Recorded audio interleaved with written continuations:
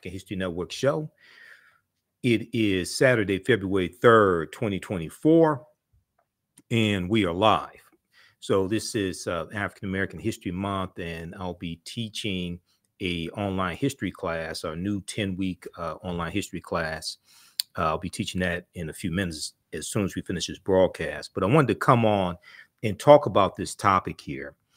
And this is actually something that we discuss in the class. So a lot of people have heard that actor Denzel Washington is going to portray Carthaginian General Hannibal Barca in a new movie that's going to be on Netflix, okay?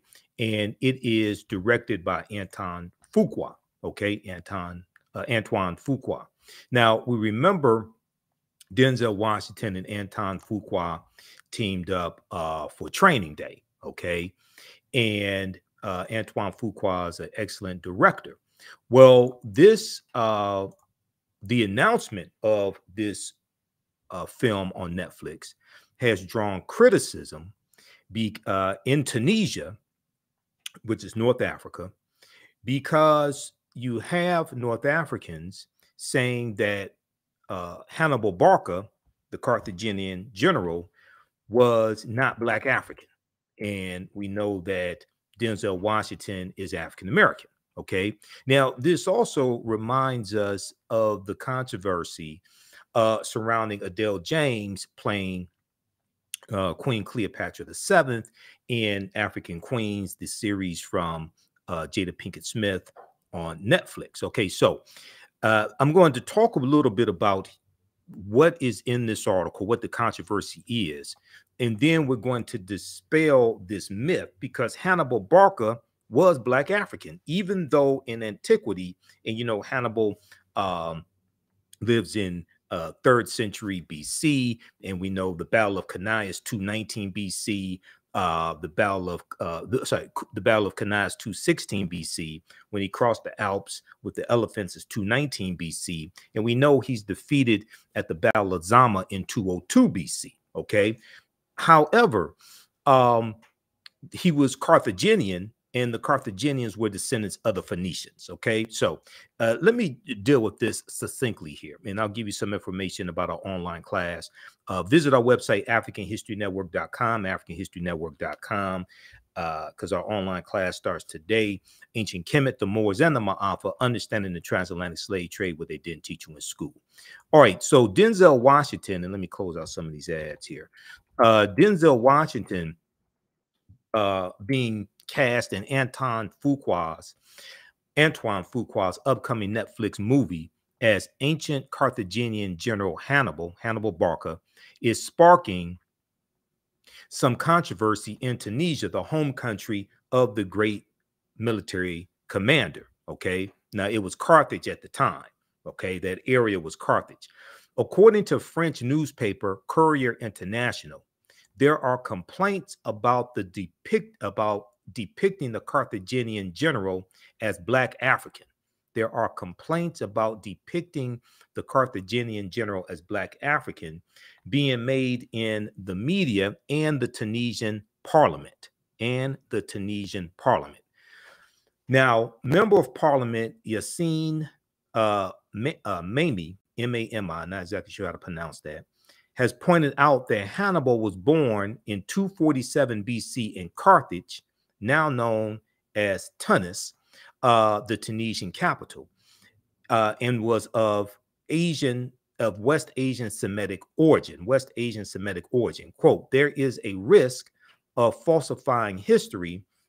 We need to take position on this subject, end quote, the Tunisian politician reportedly stated. Okay, so this gets into ancient history. This gets into who was in that area at the time. This gets into understanding that the Carthaginians were descendants of the Phoenicians, who were Black African people, and the Phoenicians are descendants of the Garamantes, a larger group of Black African people there in North Africa, and the African Moors are descendants of the Garamantes as well. Concurrently, French language Tunisian newspaper La Presse has published an editorial in which it similarly objects that depicting Hannibal Barca as Black African is, quote, according to Tunisians and many observers, historical error, a historical error. Now, keep in mind that North Africa was largely conquered by Arabs. The Arabs invade Egypt in 639 AD, conquer in 642 AD, or Common Era, okay, and go throughout North Africa. All right. Yes, you do have some Black Africans, descendants of those ancient Africans that are still there, but they're in the minority. And we know in Egypt they've been pushed further south, especially into Sudan, which in ancient times was Nubia, okay, or Ta-Nehesi. However, Tunisian culture minister Hayat Ketat Gramazi had a different, more pragmatic take on the matter. He said, he told the French newspaper Le Monde, it's fiction, it's their Netflix right, it's their right to do what they want, referring to Netflix. She said, Hannibal is a historical figure, and we are all proud that he was Tunisian, but what can we do? She went on to note that she is trying to negotiate with Netflix to shoot at least a portion of the film in Tunisia. Quote, I hope they decide to shoot at least a sequence of the film here, and that this is publicized. We want Tunisia to go back to being a location where foreign films are shot.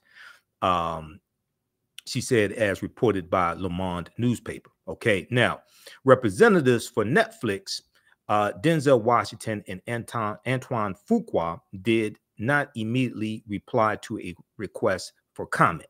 Now, this controversy in Tunisia over Denzel Washington playing Hannibal is reminiscent, as I said at the beginning, of the uproar in Egypt, and let's be frank, anti-Black backlash from Arabs in Egypt over Adele James portraying Queen Cleopatra VII. And they weren't saying Queen Cleopatra VII was Black. They were saying that she was not white. They were saying she looked more like Adele James, who is biracial, than she did Cleopatra. I mean, then she did Elizabeth Taylor, who portrayed Cleopatra VII as well. Okay. Now, the still untitled film about the Carthaginian general Hannibal Barca will be written by John Logan, the three-time Academy Award winner who scribed Martin Scorsese's The Aviator and Ridley Scott's Gladiator. According to the original logline, the movie is based on real-life warrior Hannibal Barca, who became Carthaginian general at 26 years old. He is widely regarded as one of the greatest military commanders in history. The film covers the pivotal battles he led against the Roman Republic during the Second Punic War. And we deal with the Punic Wars in my online class, online history class also. And we also talk about the Battle of Cannae 216 BC, when Hannibal has an army of 50,000 people made up of largely of barbarians who defeat the Roman army, and Rome has about 80,000 soldiers. Okay, that's the Battle of Cannae 216 BC. Hannibal invaded Italy while riding a northern African war elephant. Okay, and you read about Hannibal crossing the Alps. That's in 219 BC. Under his lead, the Carthaginians won key victories against the Romans, allowing Hannibal to occupy the majority of southern Italy for 15 years. Eventually, Hannibal was defeated by the Romans at the Battle of Zama, Z-A-M-A, after they counter-invaded North Africa. Okay, and that's the Battle of Zama in 202 BC. It's going to be after the Battle of Zama that Publius Cornelius Scipio takes the surname Africanus after the area that he's conquering. Okay, Africa was not named after a Roman general. Okay, Africanus means belonging to Africa. People have this totally backwards, and we break this down in my class and provide you with the evidence as well. So what I want to do quickly here is I want to look at some information that I teach on dealing with Hannibal Barca. Okay. And these are actual slides from my class, but we deal with this myth, and we deal with distortions of Hannibal's depiction. And we show that Hannibal was Black African. Okay. Now there was a series also from the History Channel called Barbarians Rising, came out about 2015. And in that series, it depicted Hannibal Barca as Black African also. Okay. Let's see here. Let me go to, all right. Yeah, I want to take that down. Also, I meant to show you all my t-shirt. I know some people are asking. Okay. Blacks in science, Black scientists and inventors. Okay. So, I always have some interesting t-shirts. All right. So let's look at this here. All right. Now, Carthage was founded in 813 BCE, before the Common Era. A Carthage exists from 813 BCE to 146 BCE or BC. And Carthage is destroyed by the Romans. Okay, so when you read about the Punic Wars, that deals with the wars between Carthage and Rome. Now, let's see here. Let's back up for a minute. Okay. Now, Carthage was founded in the 9th century BCE on the Gulf of Tunis. From the 6th century onwards, it developed into a great trading empire covering much of the Mediterranean, and was home to a brilliant civilization.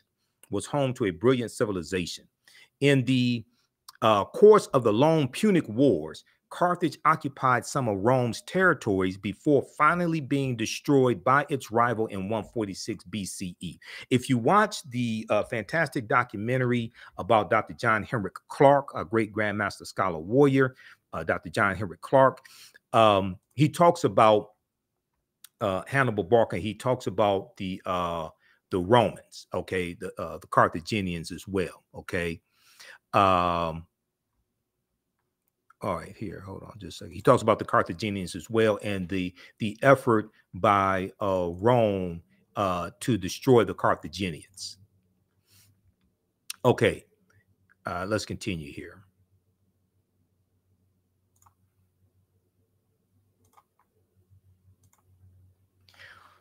All right, now in his book, World's Great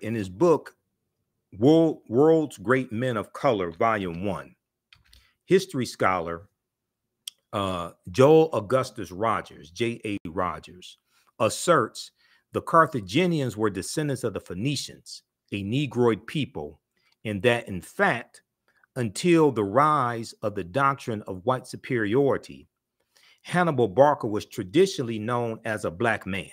Until the rise of white supremacy and white superiority that we see taking place as Europe is moving out of the Dark Ages, going into the Renaissance era. So the 1300s, 1400s, and then we see exploration in the 1400s. As they're moving out of the Dark Ages into the Renaissance era, and it's going to be the teachings from the African Moors that bring Europe out of the Dark Ages, the teachings coming from the Nile Valley region of Africa that the African Moors take into Europe beginning in 711 AD. We're going to see as Europe becomes powerful, starts conquering people's lands, enslaving people, extracting mineral wealth, gold and silver from people's lands, setting up plantations, sugarcane plantations especially. We're going to see a rise in the European phenotype, and we're going to see a reinterpretation of historical or mythological figures that were depicted historically as African. Okay, so Michelangelo paints the Sistine Chapel and uses his aunt and uncle as the images of Adam and Eve and paints God as white. We see Hannibal Barca reinterpreted as European. We see Zeus, who was the king of the gods, and in the mythology, in Greek mythology, tells you Zeus came from Ethiopia. These were Black Africans, but Zeus gets reinterpreted as European. Okay. We see Hercules, who was black. Okay. Coming from Greek mythology, Hercules reinterpreted as European. We see the Black Madonna and Child, okay, who comes from Osset, okay, Isis. We see her get reinterpreted as European. Okay, so as we have a rise in the dominance of the European phenotype, and as Europeans come into power, as Europe moves from the Dark Ages into the Renaissance era, we see a rise in the European phenotype. And we're still suffering from the side effects of that rise of the European phenotype today. This is why, as African people around the world, including African Americans, we have to take our minds back. We have to take our minds back. And Black History Month can serve as the catalyst for that process of taking our minds back. Black History Month, created by in 1926 by Dr. Carter G. Woodson, who co-founded the Association for the Study of Negro Life and History, September 9th, 1915 in Chicago, Illinois. Now, today, many encyclopedias classify the Carthaginians as whites or Semites. Okay? Today, many encyclopedias classify the Carthaginians as whites or Semites. But ancient Greek and Roman eyewitness accounts paint a different picture. The indigenous people of Carthage were called the Afeers. The indigenous people of Carthage were called the Afeers, A-F-E-R-S. Ancient Roman poet Virgil, in his poem Mortem, M-O-R-E-T-U-M, speaks of a woman from the Afeer or Afar, A-F-A-R, also known as the Afra race, A-F-R-A. He says of this woman, Virgil says of this woman, and all her figure proves her native land. Her hair was curly, thick her lips, and dark her color. Okay, and all her figure proves her native land. Her hair was curly, thick her lips, and dark her color. Now, in Library of History book 20, XX, Roman numeral 20, XX, Greek historian Diodorus mentions a Greek lieutenant named Agathocles, who defeated a people in the area of present-day Tunisia, who were the same hue as Ethiopians. Now, are you talking about white Ethiopians? No, they're talking about Black African people. Okay? This is how, when Europeans come out of the Dark Ages, they reinterpret history through a European cultural paradigm. And that's putting it politely, because a lot of the stuff they just lied about. Okay, stealing people's lands and then lying about who was there. But colonizing, Dr. John Henry Clark talks about how, Europeans colonized history, Europeans colonized imagery, but also they colonized the image of God.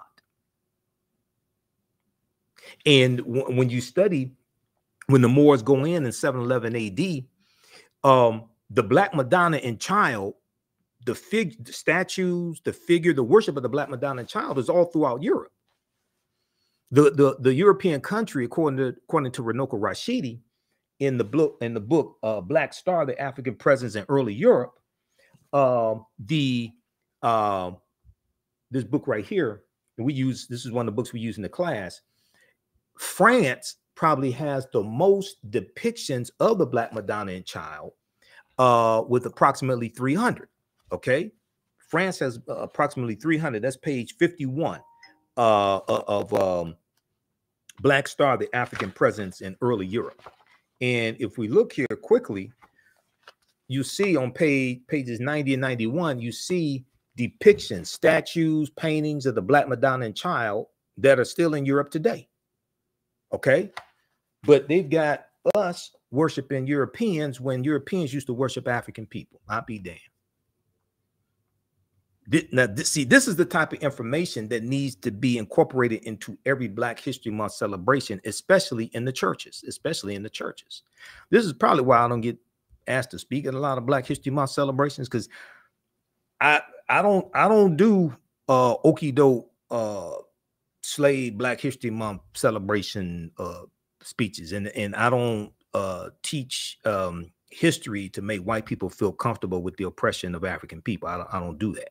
Now, I don't teach it with the intent of making white people feel guilty either. I just deal with the history.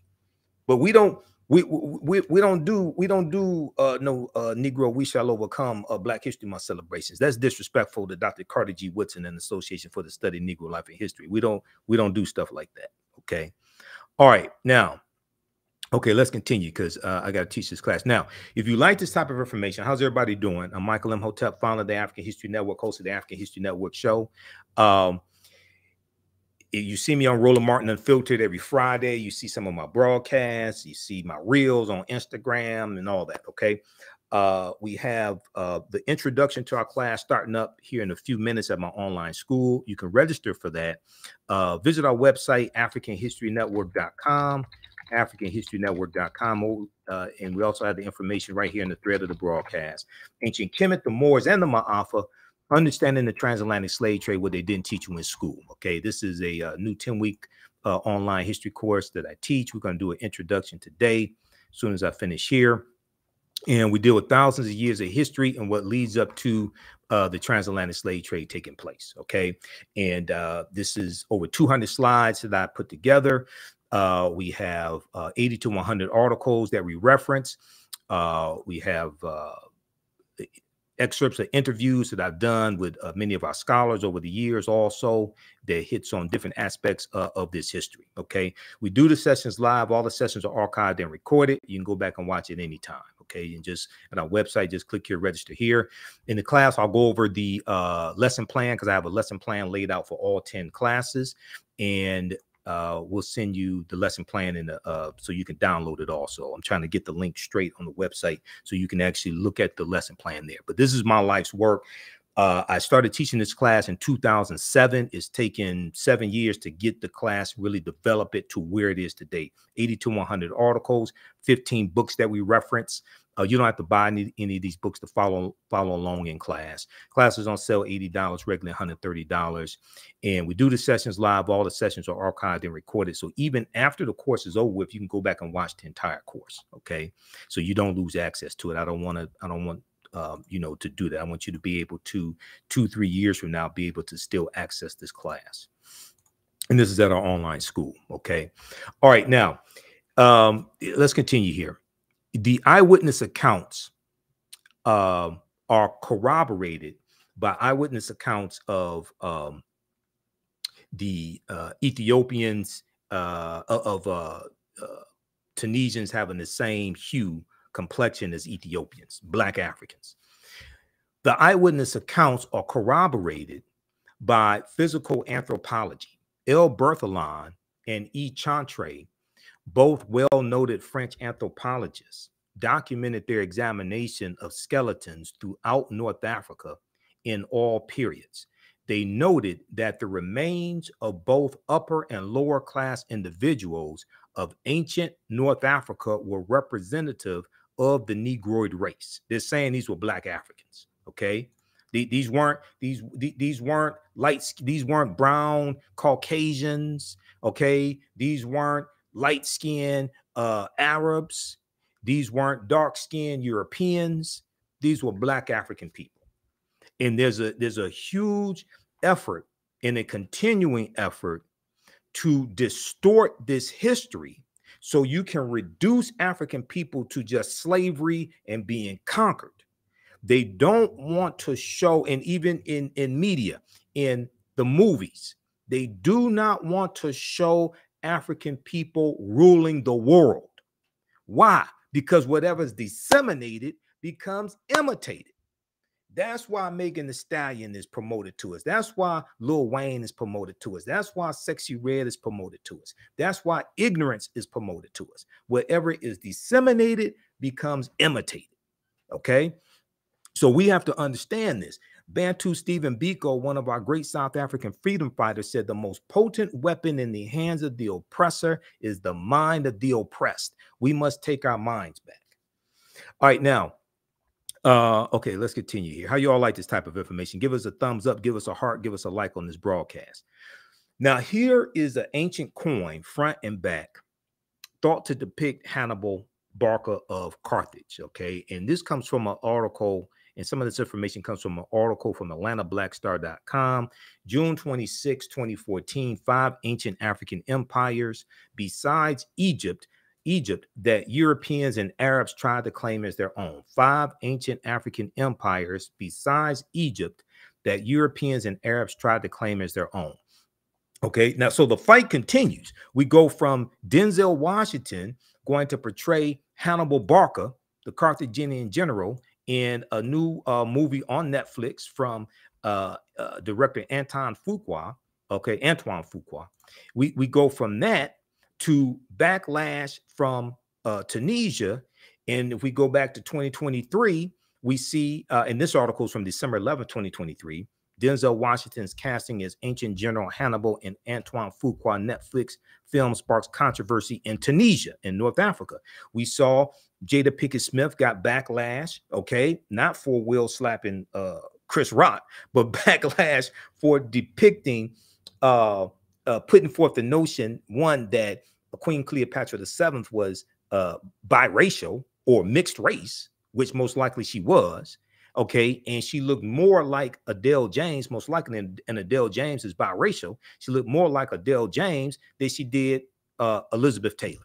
Okay, and we've done extensive broadcasts dealing with the series from Jada Pinkett Smith here on the African History Network. Okay, so check out the interview I did with Dr. Malefe Kete Asante, Anthony Browder, as well as the interview that I did with Dr. Charles Finch.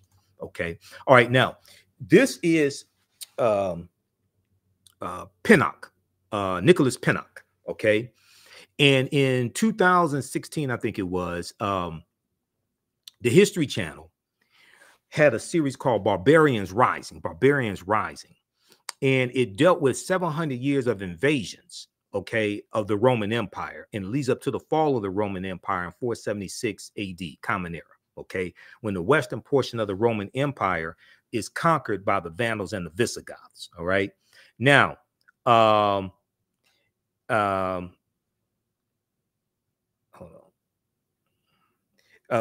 Conquered by the Vandals and the Visigoths. Okay. So the first installment dealt with Hannibal Barca, and they talk about the Battle of Cannae in 216 BC, and Black British actor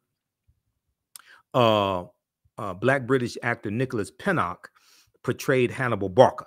Okay. And he did an excellent job. And he looked more like Hannibal Barca than whatever white actor or Arab looking actor they're going to get, because Hannibal was Black African. Okay. The famous Carthaginian was a thorn in the empire's side. He became a general at the age of 26 and managed to unite barbarian tribes to stop Rome's imperial rise.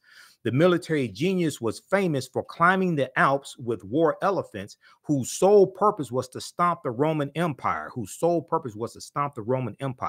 Hannibal ultimately wanted to invade Rome, but he failed to do so.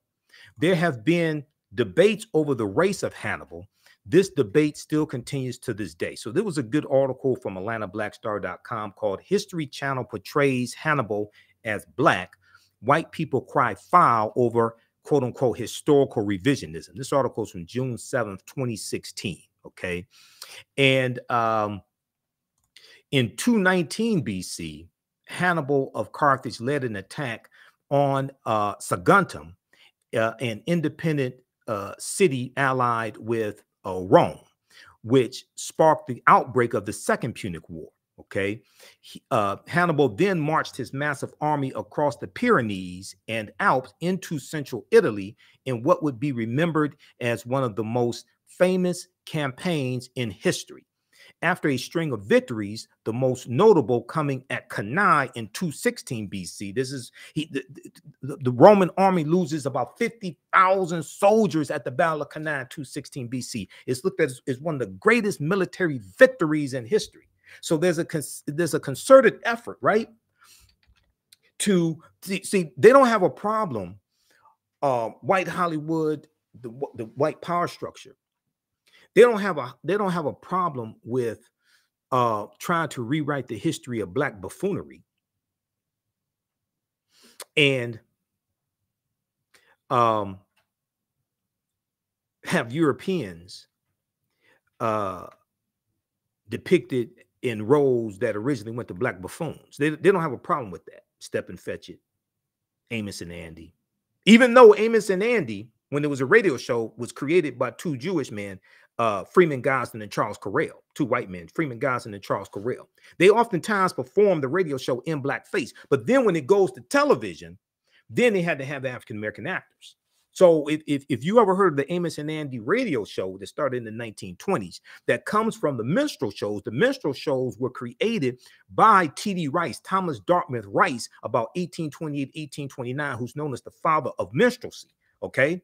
And so I'm gonna have to slow down because I gotta teach this class and see all this. We get into all this. This is a 10-week online course, but let me just show you something here. Let me just show you this right quick. This is T.D. Rice. So this is why the minstrel shows were so damaging, because it created the stereotypes of the coon and the mammy and Jim Crow. Okay, coming from the song "Turn Around, Jump Around, I Jump Just So." Every time I turn around, I jump Jim Crow. Right. If we look here at this slide here, this is T.D. Rice, Thomas Dartmouth Rice, in a sketch portraying the Jim Crow character that he created. He was known as a Ethiopian delineator, and he performed in tattered torn clothing, put on blackface, developed a Southern dialect to imitate African slaves, and he performed this on stage. It became so popular that other white men did the same thing, and then they started creating minstrel show. They created minstrel show companies, and they toured throughout the U.S. and toured throughout Europe, projecting these negative stereotypical images of African people during slavery, but then also after slavery. Okay. And one of the most diabolical, one of the most destructive movies in history was the movie The Birth of a Nation, that debuted February 8th, 1915. And all the negative stereotypical images of African people was shown in this movie, The Birth of a Nation. Okay. And most of the images of African Americans were white people in blackface. So this is why you see me go after negative images of African people in media today, because I understand this history. I've been studying history 33 years. I'm a historian. I know the weaponization of imagery and media. This is not entertainment. This is programming. This is not entertainment. This is programming. Race riots broke out in the street because of the movie The Birth of a Nation. The Ku Klux Klan was rejuvenated because of the movie The Birth of a Nation, because the Ku Klux Klan were the heroes of the movie. Okay, long story short, the movie takes place during slavery in Piedmont, South Carolina, during slavery, the Civil War, 1861, 1865, and the Jim Crow and the Reconstruction era, 1865, 1877. You can watch the entire 3-hour movie on YouTube. It's a silent movie. There's a scene that depicts a black man raping a white virgin in the movie The Birth of a Nation. This movie caused race riots in the streets. And what's interesting is we had enough sense to protest against that movie, lead protests in Boston, lead protests in California when the movie came out. Today, we don't have enough sense to protest negative corporate-controlled hip-hop that puts forth some of the same negative, stereotypical, dehumanizing images. We had more sense back then. Okay, let's see here. How's everybody doing? All right. So let me wrap it up. I'm going to wrap it up here. How do you all like this type of information? Give us a thumbs up, give us a heart, give us a like on this broadcast. Visit our website, theafricanhistorynetwork.com, theafricanhistorynetwork.com. You can, because I'm ready to jump off and go to our online school and teach this class. But visit our website, theafricanhistorynetwork.com. You can register for this 12-week online history class that I teach, Ancient Kemet, one of the original names for Egypt. the Moors, and the Ma'afa, understanding the transatlantic slave trade, what they didn't teach you in school. Okay. And before I go, I got to show you this quickly. So, because I hear so many people putting out this misinformation saying that Africa is named after a Roman general, Publius Cornelius Scipio Africanus. That's false. It's the other way around. It's the other way around. Publius Cornelius Scipio Africanus fought in the Second Punic War. He dies in 183 BC, okay, which is also the same year that Hannibal Barca dies, all right? Now, I consulted Cassell's Latin and English Dictionary. I was doing a presentation for African Liberation Day here in Detroit back around 2012, 2013, something like that. And this was one of my topics. Africa was not named after a Roman general named Publius Cornelius Scipio. Okay. Cassell's Latin English Dictionary 2002 edition, page 11, the entry for a fear, it tells you that Africa, it tells you that the word Africanus means African or belonging to Africa, as a surname conferred upon two of the Scipios. Okay, now, so his last name was Scipio. Is after the battle of Zama in 202 BC that he takes the surname Africanus, meaning belonging to Africa. The prefix Afri is in reference to a people called the Afri who lived in Algeria and Tunisia, a Black African people. So we reference pages 14 and 15 of African People and World History by Dr. John Henrik Clarke. And it says here, the Nile Valley's first age of high cultural grandeur lasted until the eve of the Christian era. Some aspects of it survived the Greek and Roman occupation of parts of North Africa. After this rise and decline of Greek civilization and the Roman destruction of the city of Carthage, Carthage is destroyed in 183 BC. The Romans organized the conquered territories into a province they called Africa. Okay, after the Romans, after the rise and decline of Greek civilization and the Roman destruction of the city of Carthage, the Romans organized the conquered territories into a province they called Africa. A word derived from Afri, A-F-R-I, the name of a group of people about whom little is known. This was a new name because previously all dark-skinned people were called Ethiopians, since the Greeks referred to Africa as Ethiopia, which in Ethiopia means the land of the burnt-faced people. Okay, so Ethiopia originally was Abyssinia. Okay, so Ethiopia is a Greek word. All right, so but the Afri were a group of Black African people in Algeria and Tunisia. Tunisia used to be called Carthage. The Carthaginians are descendants of the Phoenicians. The Phoenicians are descendants of a larger group of people called the Garamantes, who also the African Moors were descendants of as well.